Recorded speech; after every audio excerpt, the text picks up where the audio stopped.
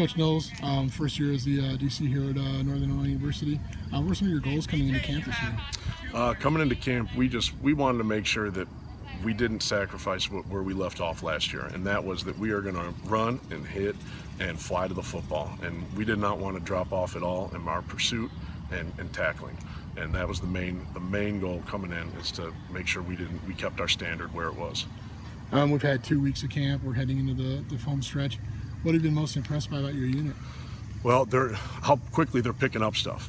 When we talk about last year, we had a young group of backers that really didn't have a ton of experience playing, and our DBs, a lot of guys who were first-year starters, were sophomores in our program.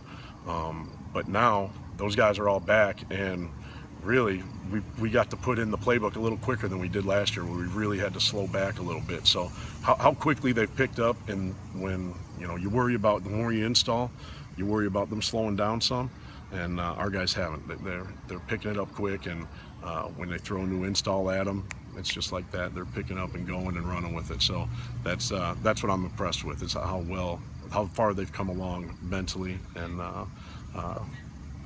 game planning, and our coverages and stuff like that. They're doing a great job of picking up all the new stuff. We've kind of reached that point in camp now where the offense is kind of caught up and got their wheels under them. I know it's always like the defense always has a good jump start, but defense hasn't let up these last couple weeks. But now the offense giving a little more competition. You talk about that now?